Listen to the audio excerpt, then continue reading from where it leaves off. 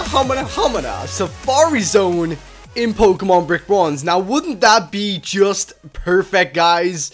Hey, what is up, everybody? I'm Starlord, and today we're going to be talking about my Pokemon Brick Bronze wishlist. I guess this is kind of a new little series on my channel. I wanted to do it for a while, but all of my ideas, I kind of saved them for Kyle Allen Music's game.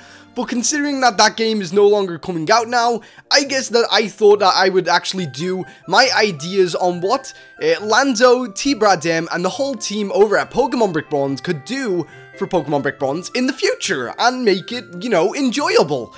So starting off with today's episode, we're going to be talking about a Safari Zone in Pokemon Brick Bronze. Now, I know a lot of people will be thinking, but there's already the Lost Islands, and there's already the underwater diving. I mean, what more do you want? Well, bloody hell, guys, I want a Safari Zone in Pokemon Brick Bronze! I want a zone where you have to pay Pokemon dollars to go into the zone and kind of catch different Pokemon. It would be super cool. It would be absolutely super cool. Now, I have a lot of ideas for how this Safari Zone could actually work in Pokemon, and genuinely, I think it could work, and I think that if the devs didn't add this into the game, it would be a very silly thing to do, because they could earn not only a lot of money from this, but people will come back and actually play the game religiously just to get the Pokemon inside here. Now, for those of you who don't know, Safari Zone first showed up in the first Pokemon game, in which you could go inside and you could catch Pokemon that were very, very rare across the Kanto region, and this was stuff like Chansey, Kangaskhan, Pinsir, and a couple of other Pokemon on top of that. Execute. Yeah, it was just kind of crazy, and genuinely, I played this game, I played the Kanto games for so long, just trying to catch these Pokemon inside this Safari Zone. Now, what made it very hard is that you only had a certain amount of time to spend inside the Safari Zone. So, personally, I think if it was in Pokemon Brick Bronze, I would say give the players around about 3 minutes to go inside, go and grab their Pokemon that they need, and then finish up. Now, what also makes it very difficult in these Safari Zones is that you don't have to use, well, you don't get to use Pokemon. You have to actually use a Pokeball, a rock. You can actually throw rocks at Pokemon, like, hey, Chansey, boom, have some of that, you horrible little egg-looking thing. But then also you get bait, and what you do is like throw candy or something on the floor, the Pokemon comes a little bit closer, hence making a little bit easier to catch. But genuinely, it was extremely difficult. And actually, I think that somebody data mined one of the Pokemon games and actually found out that it wasn't actually the case. Like, throwing bait to the Pokemon didn't make it easier to catch. It was kind of like an RGN thing. It was randomly generated numbers to actually, like, say, you can catch this Pokemon now. So it was kind of a little bit of a scam, but very smart of Game Freak is that it made people play longer. It really did. It made the game last longer, and that is something that not a lot of games have these days.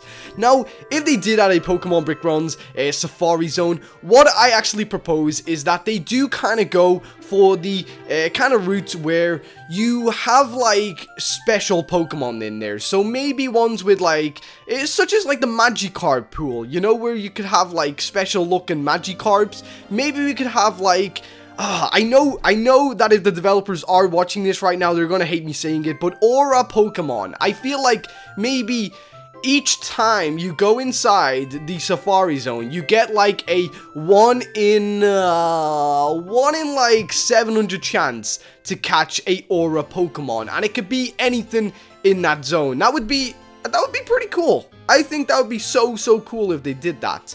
But not only there, I have one very big idea for what they could do inside the Safari Zone, but I'm gonna wait until episode number 2 because it's kind of a bit weird to explain. But if they are considering the Safari Zone, I genuinely think they should watch my episode 2 and look at my next idea for what they should add to Pokemon Brick Bronze. It would definitely work inside the Safari Zone, and I know the players would love it.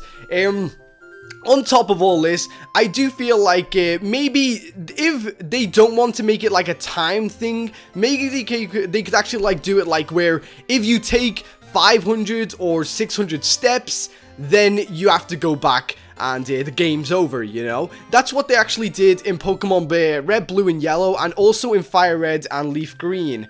So anywhere to 500 to 600 steps, and the next minute, like, an alarm sounds, and it's like, no, your time's over. Enjoy catching the Pokemon, and then it brings you back into the actual lobby where you can choose to go back into the Safari Zone for, I don't know how much more money it would have cost, but maybe you can go back inside or something like that, or maybe you can just leave the game. It's up to you. It doesn't really matter. But honestly, I think that they should add special items inside the zone too, where you can kind of go back in and find them and keep on going back and find them. In Pokemon Yellow, Blue, and Red, there was actually like this really hard thing to find, and it was a gold teeth. Yeah, it's so weird, but you actually had to go inside, find gold teeth for this old man, and go and give him them back, and he would actually give you something in return. And yeah, I thought that was like a very awesome thing to do. Like, a lot of people were always trying to find it, and what they could actually do is, rather than the actual item spawning in the same spot, maybe they could have it where it spawns at different spots for different people. It's kind of like a randomly generated area, and that would kind of make people play more, so that if they went on YouTube to try and find this tutorial, you know, the update just wouldn't be like finished, like, you know what I mean?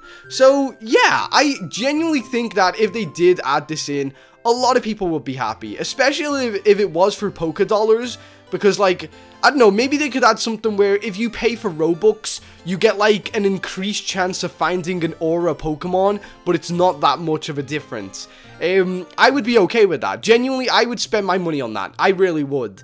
And then, yeah, I don't know. I'm just trying to think of the Pokemon that they could actually put into the Safari Zone right now. I'm thinking, is Farfetch'd in the game? No, Farfetch'd, Smeargle, oh, Jesus Christ, there's so many. Like, is Doduo in the game? Yeah, he's in the game. Let's see, like, Farfetch'd, maybe, like, is the Alolan Executor in there yet? I guess that's going to be in the Alolan Islands, though. So, yeah, I guess not. I don't know. I genuinely feel like this could be good, though. Maybe even if they added in, you know, if they just continue to add in, like, Kangaskhan, and maybe put the Mega Evolution Stone in there with it. That would be cool, too. I think that would be so cool.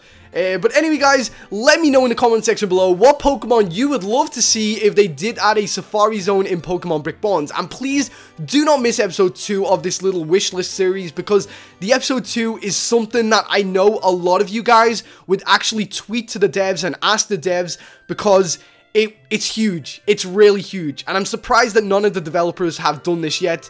It's big, guys, and if they added it into the game, you would be so happy. I know you all would.